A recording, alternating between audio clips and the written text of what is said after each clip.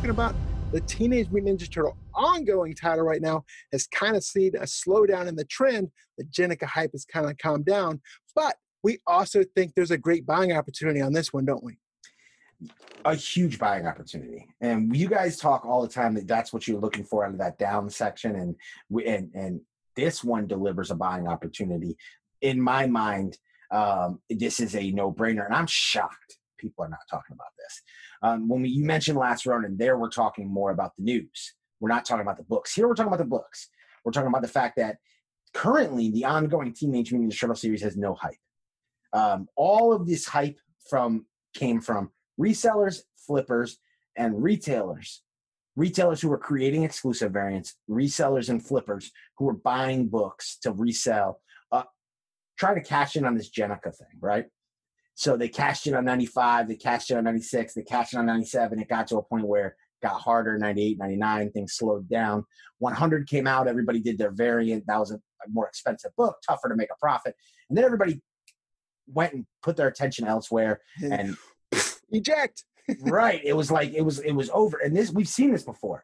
Because remember, we've often talked about this Snake Eyes, Death of Snake Eyes story with G.I. Joe, where the same thing happened, where the entire comic community was paying attention to G.I. Joe for about 3 months. And then they moved on and never went and paid attention. Well, if you have turned your eyes away from Teenage Mutant Ninja Turtles, you are making a mistake. Because remember, we talked about this. We predicted this, didn't we, Brian? We knew this would happen just based on patterns alone. Ninja Turtles' last huge issue is issue 50. And they followed it up by setting a storyline in place that would take almost 5 years to tell. And that was the introduction of Jenica. Jenica as a human, into turning into then eventually a turtle, into eventually a team member, into eventually the death of Splinter. And this whole story played out over 50 issues.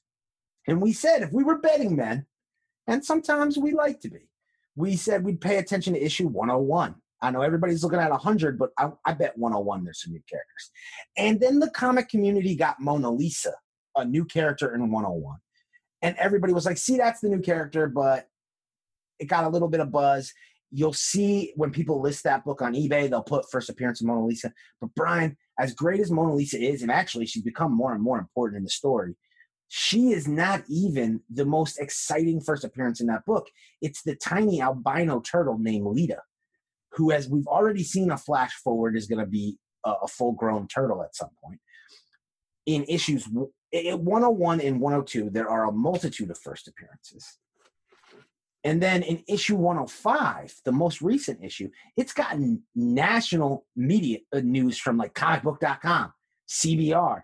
But nobody in the speculation or the secondary market community has paid attention to this. I haven't seen one of your favorite speculation sites out there write an article about this. But in 105, they formed a new clan, the Splinter Clan, in honor of Splinter. And in honor of Splinter, they adopted 4 children, just like Splinter did. So now the Ninja Turtles have their own adopted children. And on top of it, if people's minds were blown when the Turtles added a 5th member, they just added a 6th member, and it's not a turtle. It's the Fox character, Aloplex, who's been around since 2011, who was added and got the green bandana and was added as the 6th member of the team in issue 105. And she actually shared a kiss with Raphael in that issue, which may not seem like a big deal, but you're talking about kind of like a kid's book that these characters were teenagers. This is part of them growing up now. Now they've got children. They're having relationships. This shows real growth in this Ninja Turtle series. Ever since issue 100 up to issue 105, I think that this run is starting to become very important. Do not wait till issue 150, when this is the talk of the comic book community, to start going and getting these issues, because right now they're on the downside because these covers are they're not even cover price for covers A and B. The incentives are at or around ratio. This is a complete stealth play. And the only reason why issue 101 is a little tougher and a little more expensive is because everybody's paying attention to Mona Lisa. And again, that's not the way in the route that I would go. But this is a great buying opportunity. We've seen this play out before. You can roll your eyes because you think maybe Teenage Mutant Ninja Turtles isn't your thing. But if you see those prices that Jennika was and still is commanding, it shows you what the potential for this community is.